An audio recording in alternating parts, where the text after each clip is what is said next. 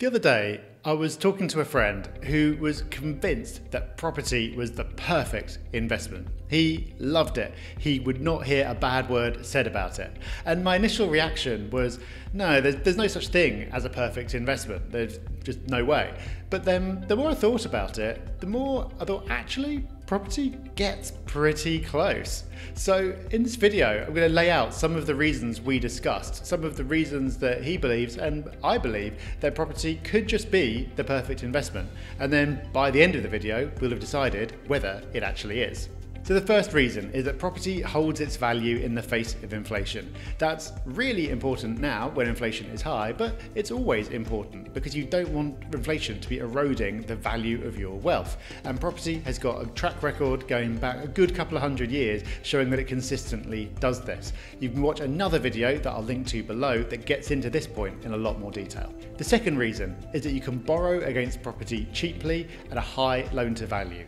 In other words, if you want to buy a property, you can borrow the majority of the purchase price and you can do so at a very competitive interest rate. So if you're buying your own home, the amount you can borrow will be higher, but as an investment, you can easily borrow 75% of the purchase price at an attractive rate of interest. You can sometimes even go higher. But that's pretty amazing. I'm not aware of any other assets where you can buy such a high proportion at such a low rate. The third reason is that volatility is low, and by that I mean the price of property doesn't fluctuate wildly from day to day. That's not to say that prices don't rise and fall, of course they do. Property prices can fall dramatically, but property moves happen over longer periods of time. You're not going to have a day when property prices go down by 5%, which happens in the stock market. Why is that important? Well, it's good for your blood pressure, but it's also good for that borrowing that we talked about. Because if the value of your collateral that you put up against the loan suddenly falls dramatically, the lender might get nervous, they might ask you to put up more collateral, or they might call in the loan. With property, that can happen, but if you're sensible, the risks are so much lower than if you'd borrowed against other asset classes. The fourth reason is that the income stream goes up in line with inflation. So if you bought a property and it paid you rent of £500 a month, and it was just £500 and that was all it was ever going to be, then over time that £500 would become less valuable. You'd be able to buy less with that £500. So in real terms, your return from that property would be falling. However, with property, rents tend to go up in line with inflation over long periods of time. Not immediately, but eventually the pattern is there. So that property that pays you £500 a month might then pay you $525, then $550, always keeping pace with inflation. That's not the case for all assets, and that is another tick in the box for property. Fifth reason, we can just keep going. The income stream gives property a fundamental value. So the anchor for property prices is rents, the income stream. The reason that you ultimately will hold a property is because of the rental income it can produce.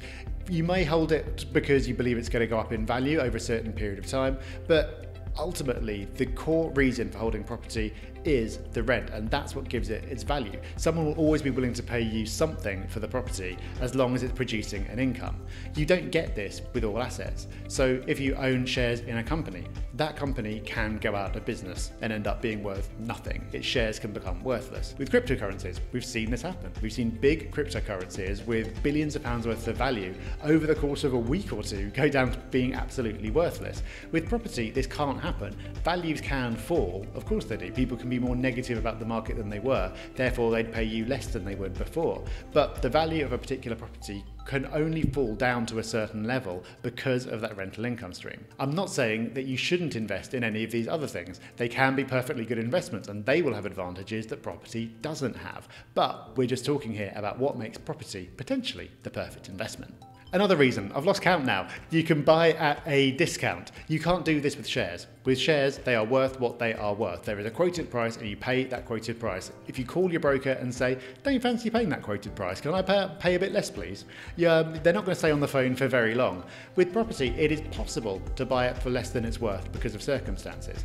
That doesn't mean it's easy, doesn't mean it's guaranteed. There's lots of occasions when you think you might be buying it for less than it's worth, but you're not really. We don't need to get into the detail of it, but the point is, theoretically, it is possible. You can have a situation where you've got two identical houses next door to each other. In one of them, the seller is in a massive rush to sell, the other one isn't, therefore they will sell at different prices, even though the properties are identical. That is an advantage that property has over many other assets. Another one, you can add value to it. You don't have to, but you can do. So if you can find a way of extending it to add value, or you even just put in a lot of hard work and make it nicer and increase its value by more than the money you spent. You can't do that with shares or bonds or gold or crypto. They are doing what they're doing and there's not much influence that you can have over it, whereas with property, you can.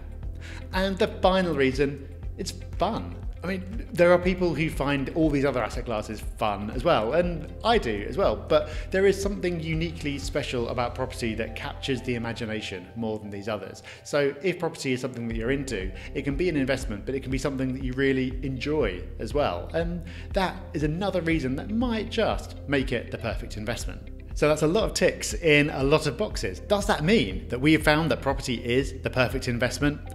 Well, no, unfortunately not. There are drawbacks. Of course there are. You should have guessed. There is no such thing as a perfect investment. There are drawbacks to property, just like there are drawbacks to anything else. But for me, they are fewer and they're manageable. So let's run through some. The first is that you need a large amount of money to invest in property. Properties are expensive. It's hard to get started with small amounts of money. That is a problem. However, property funds do exist that allow you to get involved in property in a more hands-off kind of way with smaller amounts of money. The second negative is that it's illiquid, which means it's hard to sell. If you want to sell a property, for a start, you've got to sell the whole thing. You can't just sell a fraction of it. And also, it can take a very long time. It can be impossible to sell it at all, depending on what the market is like. That is a negative, but I think there's an embedded positive in there. If you try to panic sell a property, you'd have to be panicking consistently for at least 3 months. Whereas if you're investing in shares, you could go, oh no, the market's falling, click a button and you've sold. So actually it can be quite a nice protection mechanism against your worst instincts. The third drawback is hassle. Yes, properties are more hassle than other types of investment, like the stock market. But there are things you can do about it, and you can come close to eliminating the hassle. And that's something we can talk about in other videos. And the final drawback, if I didn't mention this, about 100 people in the comments would, the tax treatment of property is less attractive than most other investments, to be honest. Now, there are things you can do about it. You can structure your way around it to an extent by setting yourself up in the right way. But even if you do that, you don't get the same benefits from directly holding property to, say, having shares in a pension or an ISA. That's true, that's a genuine drawback, but that's okay, that's normal. If there was an investment that genuinely someone told you had no drawbacks, then I'd be very concerned about that. Because, like I said, there is no thing as the perfect investment, but there is such a thing as the perfect investment for you. It's possible that property is completely the wrong investment for you. For example, liquidity might be super important to you. It might be, for whatever reason, essential to you that you can want to sell and have your money within a week. In that case, property is not going to be the right investment for you. But there are so many positives. If those positives for you far outweigh the negatives, and if you can take some actions to reduce and control those negatives, if that's the case, then for you, like it is for me, and like it is for the friend I was talking to, property might just be the perfect investment. Well, even if property isn't perfect, if you'd like to hear more about it, you should definitely be listening to the Property Podcast. We've got a new episode out every week. You can subscribe using the link below.